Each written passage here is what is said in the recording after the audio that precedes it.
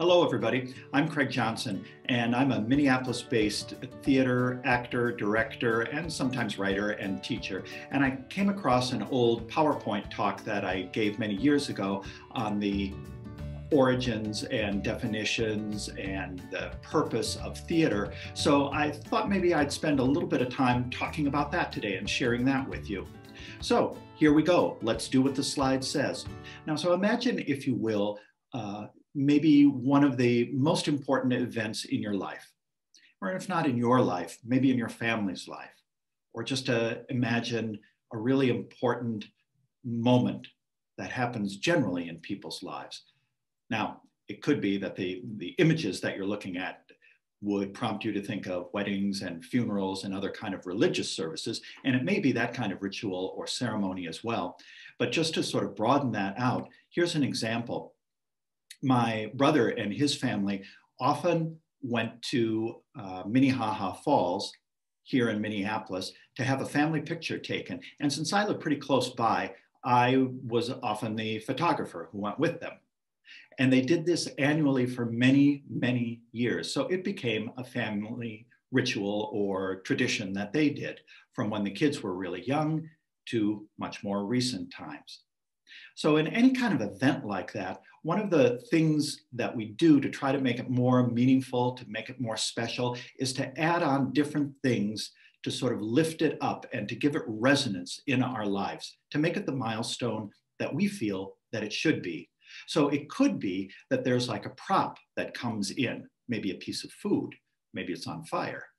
And we know what we're supposed to do as the other participants in that. It could be that there's an action that's going to happen during that event. And we know what that means, and it evokes certain feelings and gives us a lot to think about. And sometimes even those just watching might respond to the event in a memorable way.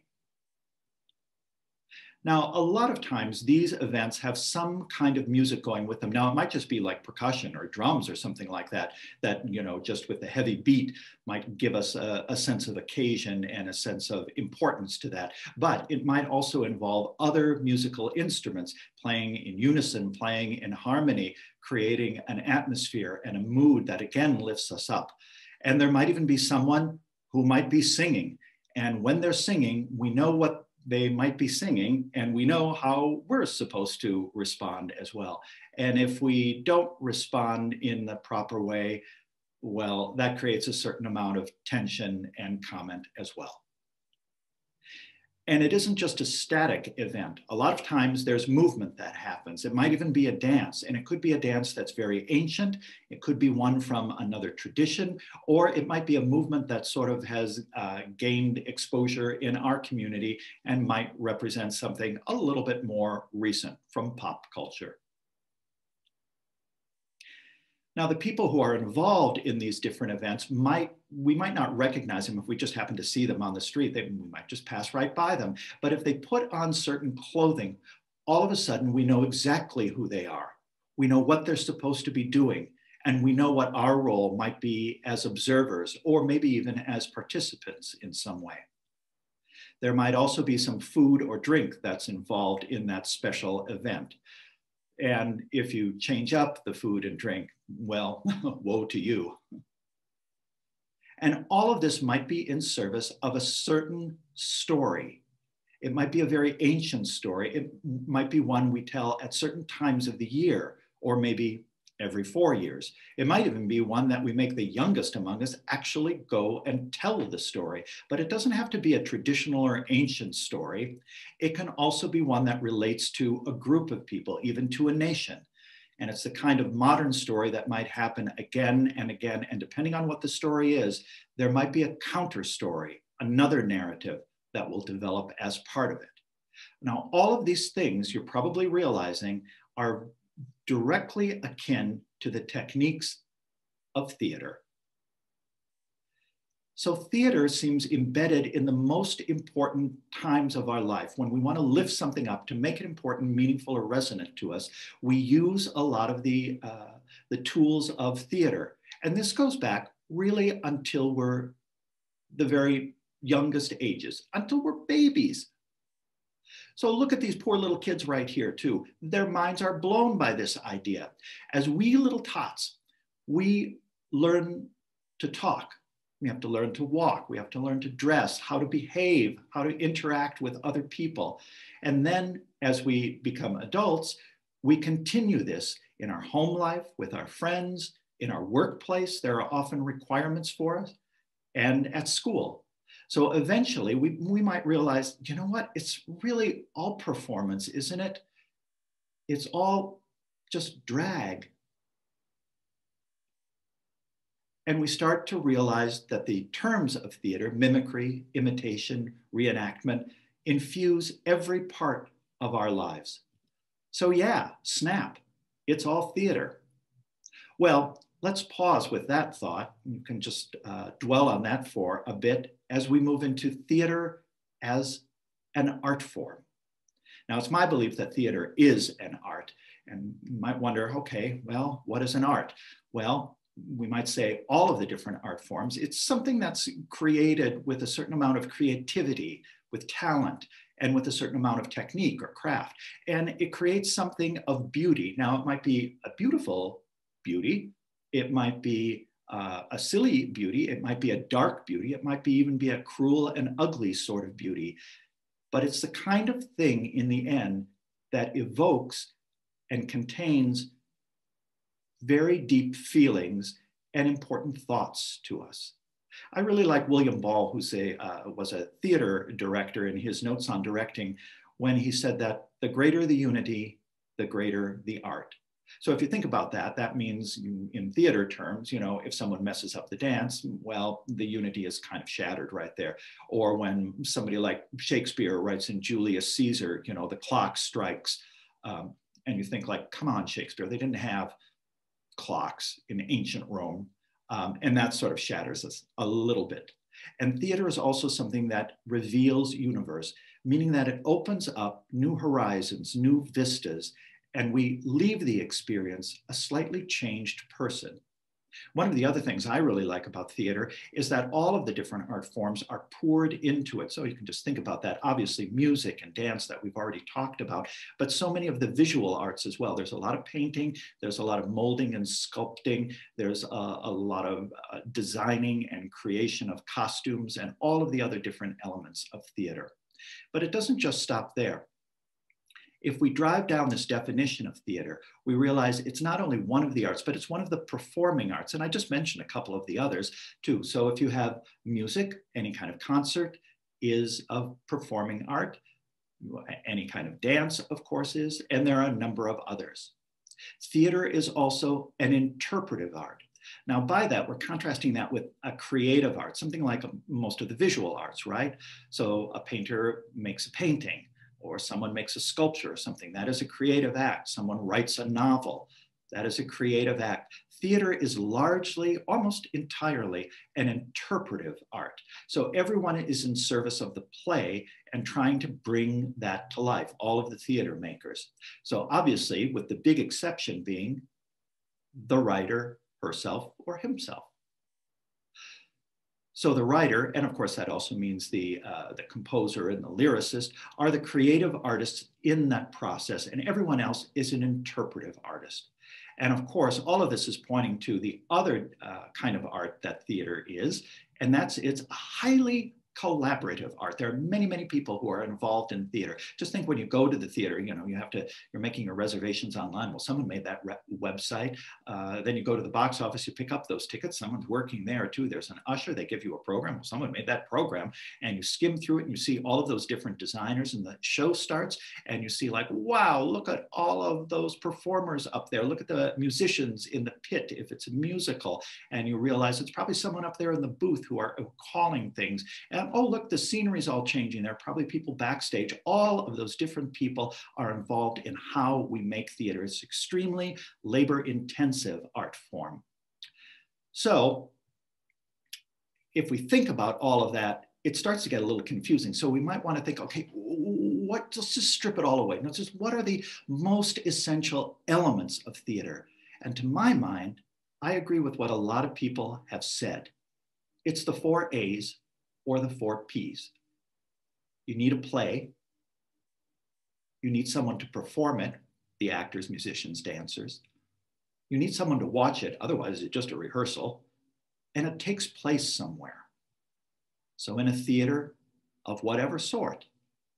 So the easy way to think about that, remember it, is the 4 A's or the 4 P's. Now, whenever I say this, there are always designer and tech friends of mine too who are up in arms about that. And I no mean to say that we don't need any of those elements. I'm just saying we can possibly imagine theater happening without a director like me.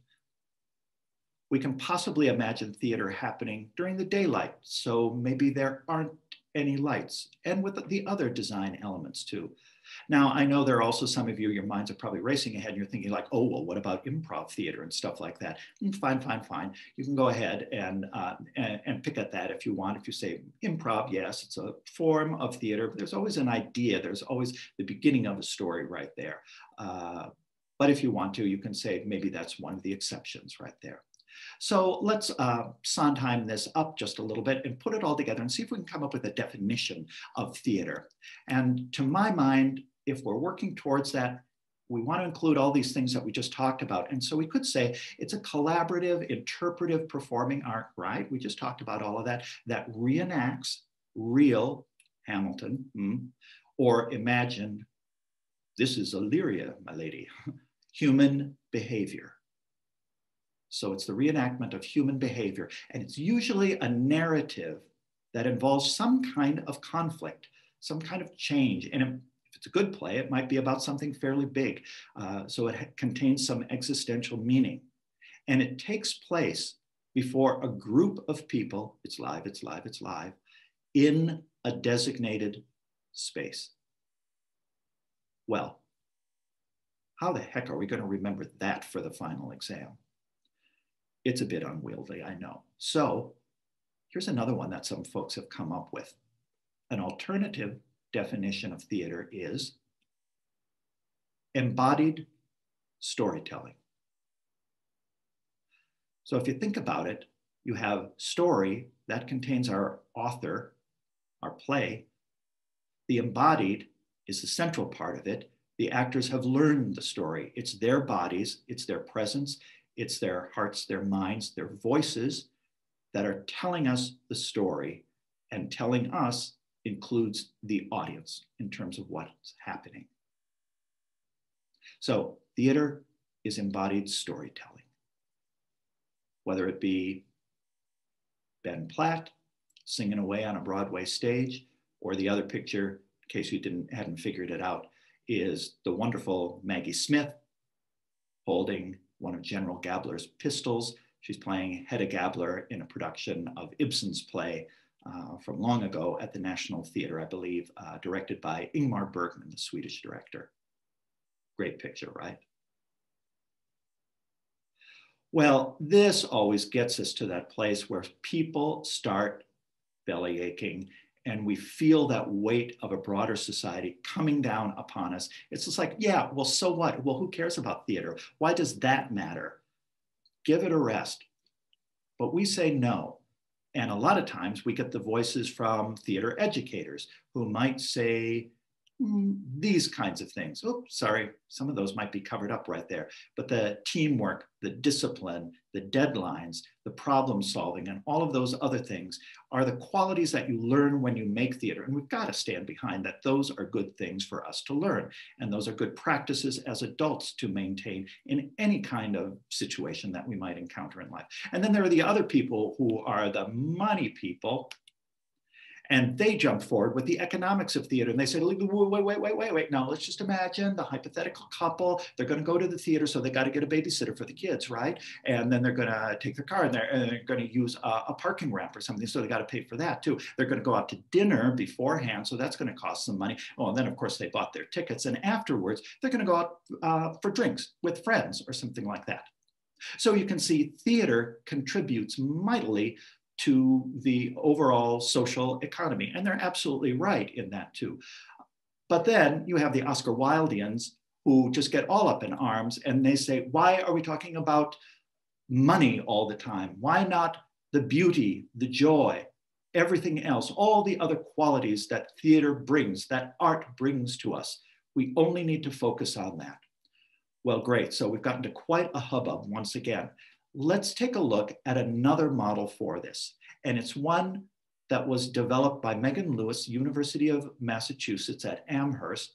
And I first heard this a number of years ago now. So I may have sort of mashed this up with other thoughts that I have on it too. So apologies for that and acknowledgement to her original work in that. And Megan Lewis said, let's come up with 7 metaphors. And these will illustrate the purpose of theater, the purpose of theater going and the purpose of theater making. And we can come up with these 7 metaphors, and they would be: theater is a network, theater is an escape hatch, theater is a chalkboard, theater is a mirror, theater is a question mark, theater is a dream, and theater is a hammer. Well, for goodness sake, what is she talking about? Here we go. All theater is a network. It's the gathering together of people in one place at one time for a shared experience. That can be said of a sports event. That can be said of a worship service. It could be said of school, any other protest rally, something like that. All of these things are times when we gather together in live presence of one another in groups. And since I'm recording this during the COVID pandemic in early 2021, that it suddenly has greater and more profound meaning than I had ever imagined before. But that sense of network, of community, relationship, and interconnectedness is intimately involved in theater. And we know that from the ancient and not so ancient, but classic moments in theater. So we think about Shakespeare's Globe and the Elizabethan theater. When they stepped out on stage right there, not only were all of his plays involved in telling the story of all different strata of society, but he could look out and the other players could look out and the audience could look around at one another and see all of those different people gathered together in the same place, witnessing that same story. So theater draws us together in a network. Theater is often about networks as well. So many plays deal with the individual in society. Many plays also deal with the relationship between family members. You see a picture right here of the 5 sisters for Dancing at Lunasa, Brian Friel's wonderful play that obviously is about their relationship and their interactions together. And a lot of times, theater will even start to break down the audience and performer relationship, like Blue Man Group is a great example of that, where suddenly the performers, who's the performer and who's the audience member, start to become blurred and it becomes one shared experience. So theater is a network, we acknowledge that. There's a story that when Andrew Lloyd Webber was preparing the musical Cats, he sent the score, the kind of scratch recording or something, off to Hal Prince and said, "Hal, are you interested in directing my new show?" Hal listened to it and they had a phone conversation afterwards. And Hal said, "Andrew, I don't quite understand this. Maybe I'm missing something. Like, is Grisabella supposed to be like Queen Victoria, and maybe Old Deuteronomy is like Prime Minister Gladstone, and it represents all the different strata of British society? Is that what it's about?" And there was a very long and awkward pause. And Andrew Lloyd Webber said, "Hal, it's about cats." Sometimes we go to theater just for entertainment. And whenever we go to theater, we always want some entertainment. We always want it to be some kind of show. It's a diversion. This is a leisure activity, and we're spending our leisure time and our leisure dollars for a show. It's an opportunity for us to escape from our real world and get lost in another story. So it's not surprisingly things like musicals, laughing together at an uproarious comedy, or getting engrossed in trying to figure out who done it. If you're watching Agatha Christie's The Mousetrap, no surprise that that has been playing in London decade after decade after decade. So theater is an escape hatch. place for entertainment. But theater is also a chalkboard, particularly in a lot of the regional theater in the United States. A lot of the nonprofit world has that aspect to it now for a lot of newer plays. Take, for example, fairly new, August Wilson's Ma Rainey's Black Bottom that you see there. It's a chance for people to see their culture up on stage and to learn about it. And it's a chance for other people to see a different culture on stage and also learn about it. What were the lives of Black musicians like in the 1920s? And what were the larger issues surrounding that? But theater has long been used as a kind of chalkboard. The great tragedies of ancient Greece often were about the origin stories of that society, their relationship to one another, their relationship to other cultures, and their relationship to the gods. So it had a strong sort of civic engagement to it. And even something like Schoolhouse Rock, which is now a live musical that can be done where you can learn about how a bill becomes a law and stuff like that too. So we have many, many examples of theater that is a chance to learn or to educate people about another culture. And I should add that a lot of times it's not about learning a lot of facts about that other culture, but it might be to let people experience what it must be like to be someone in that situation, to be someone in a different world than we're a part of.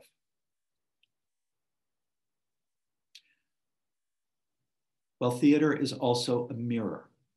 In the musical, A Chorus Line, that became a truism when at the end of the show, during one singular sensation, they're all dancing together in perfect unison. And we're reminded that that's how we often experience the ensemble in a musical, the chorus, if you will, dancing away. So we don't care about the individuals at all, but we've just come through 2 hours of A Chorus Line where we've gotten to know all of their hopes and dreams and fears, and we've gotten to know each and every one of them. So it has a profound impact on us as we reflect, what does it mean in our work lives? Are we our job, or are we a separate person? And that's magnified or reflected, if you will, when a huge mirror drops down behind that not only creates multiple images of the dancers, but also shows us in the reflection as well. And it can work in a different direction too. In another concept musical like Cabaret, in the Cabaret and pre-Nazi, early Nazi Germany, the distorted mirror, this is from the film version with Joel Grey there, we see that we are distorted and bent out of shape, literally, as we watch this culture dropping into the despotism and the Holocaust that was soon to follow. So theater is a mirror on our society and on other societies, and allows us a chance to reflect upon that. Theater is also a question mark. And by that, we're getting into the realm of what the great British director called holy theater. And that, of course, would include any religious plays, and the roots of theater, which shares a lot in common with religious practices. But even if we think about our sort of standard canon of plays, probably the most famous line we have in all of dramatic literature is, "To be or not to be, that is the question." And I realize, of course, Benedict Cumberbatch right there is probably saying, "Alas, poor Yorick," a different one, but you get the idea. On the other hand, even in some more recent musicals, Tevye can look up to the heavens, and as he does throughout Fiddler on the Roof, have a conversation with God and say, "Would it spoil some vast eternal plan if I were a wealthy man?" So questions big and small, existential ones about who we are, why are we on this planet, what will happen to us after we die. That is the stuff of theater as a question mark, of revealing universe. Theater is also a dream. It's exactly like when we fall asleep and suddenly a strange new world appears before us, like you see the magical island in Shakespeare's The Tempest. or it can be the stuff of nightmares, of an unimaginable, terrifying world. This is from Jeffrey Hatcher's wonderful adaptation of Henry James's Turn of the Screw, which I was in a number of years ago. And it can also imagine and show us possibilities of new and different worlds, some of which we may have already read about, like Harry Potter. And finally, theater is a hammer. And as I said before, this is where a lot of the nonprofit regional theater in the United States particularly has found strong voices. It's a place where, like a hammer, you can use theater to build something up, to tear something bad down, or to repair something that's broken.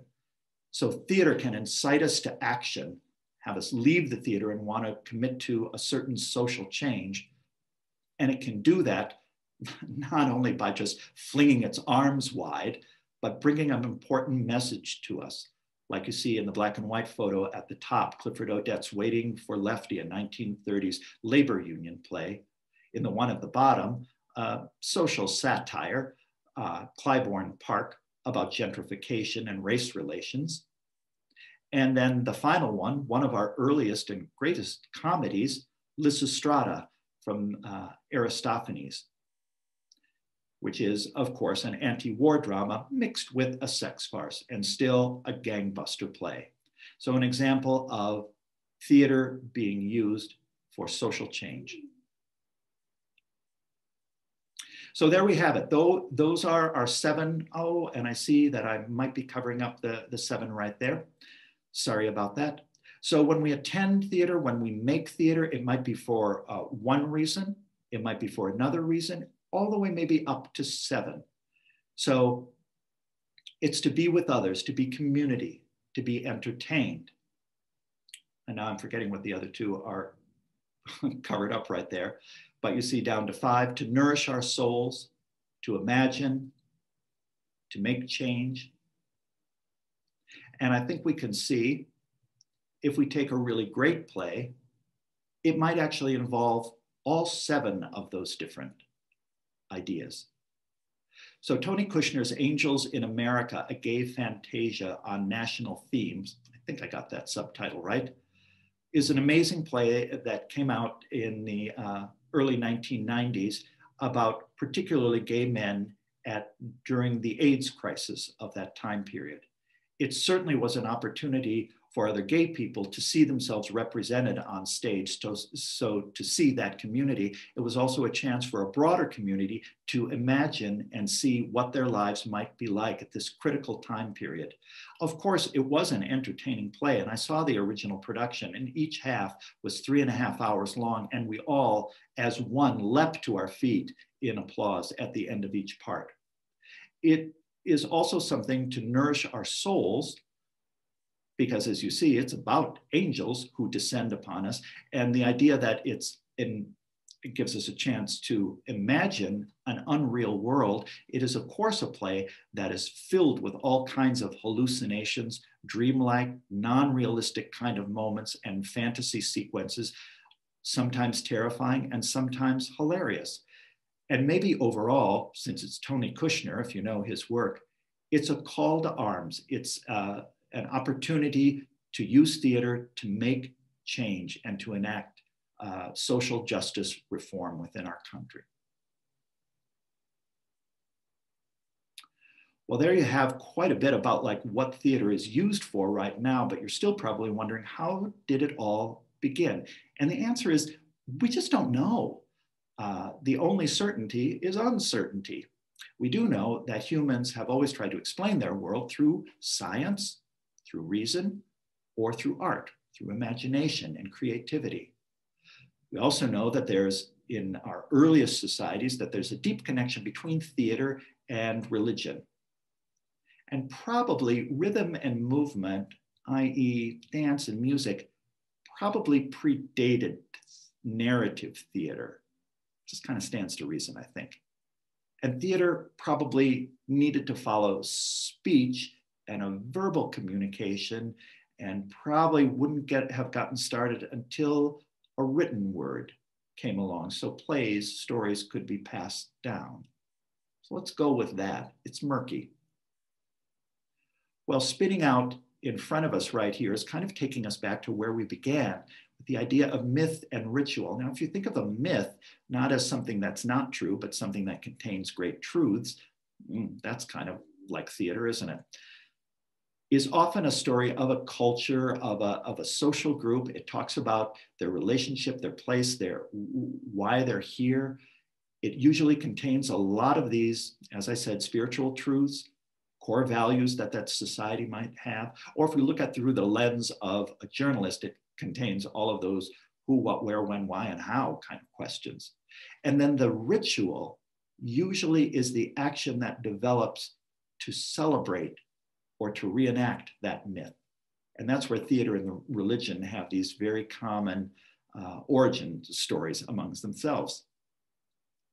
And so it's how the myth is then shaped, reenacted, and lifted up. And maybe in a Christian setting, that would be communion. And so all of those elements combined together form the practice of ritual. And as we said at the beginning, it often is many of the same techniques that we use in the theater. But it can also be something that has a civic motivation. And it can be something that's really a contemporary retelling in a direct theatrical kind of form, like Jesus Christ Superstar. We do know that humans have always had a need to tell their story through art. And we have some of our earliest expressions are on cave walls and scratched in stones, in petroglyphs of humans, of human identity, and in some places, maybe even human art forms, maybe even the performing arts, where sometimes we see it looks like they might be dancing or playing music, listening to music. It could even be that we see paintings where people are dressed up like animals. So they're reenacting in some kind of ritual or ceremonial form, some ancient rite of their culture. And since I'm writing from, or speaking rather, from Minnesota, I'm reminded that in the southwestern corner of our state is a wonderful place called Jeffers Petroglyphs, where there are ancient rock outcroppings that have been carved by the indigenous people that preceded what we think of as the American Indian tribes or nations. And among those are images like this one that could be a bird, but people have said it might be someone who is actually reenacting a bird as some kind of spiritual guide for that particular group of people. So telling the story through art and through performance art, we see that in our earliest expressions that we have of any kind of human civilization. And where we're coming closer to theater is in ancient Egypt, where a lot of the funeral processions and the origin stories of their gods were enacted through large ceremonial kind of pageants, maybe not exactly theater in terms of the narrative that we're thinking about, but there seems to be costumes and actions and many of the things we associate with that. And so once again, we see religion and theater with national origin stories kind of sitting side by side together. But by the time we get to the written word, then we're coming into an area that's really close to theater as we know it.